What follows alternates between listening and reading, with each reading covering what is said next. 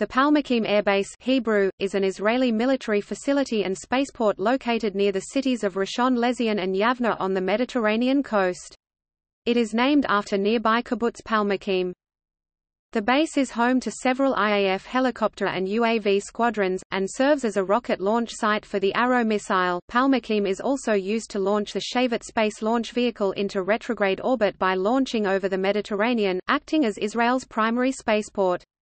The launch pad is situated at 31 degrees 53'04" and 34 degrees 40 minutes 49 seconds east. This ensures that rocket debris falls into water, and that the rocket does not fire over regional neighboring countries near Israel that could use the technology. Palmachim is also used to test ballistic missiles, such as the Jericho.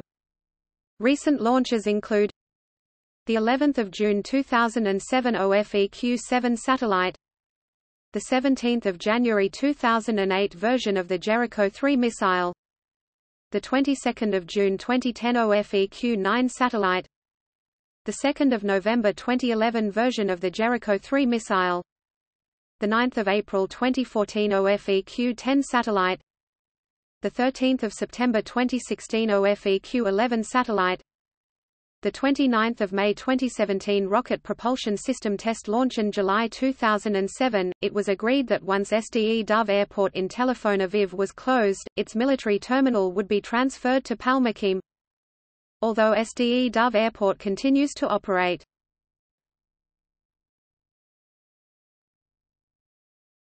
Topic: Units.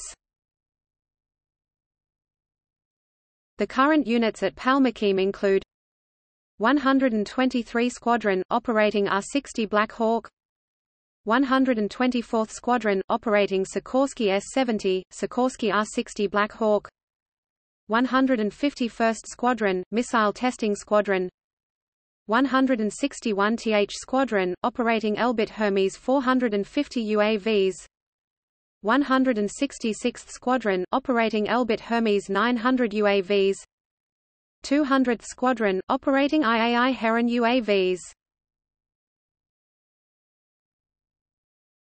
Topic: Orbital launch history.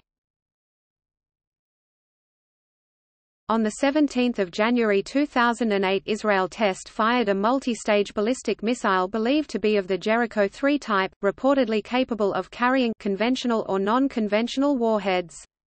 Quote, on 2 November 2011, Israel successfully test-fired a missile believed to be an upgraded version of the Jericho 3. The long trail of smoke was seen throughout central Israel.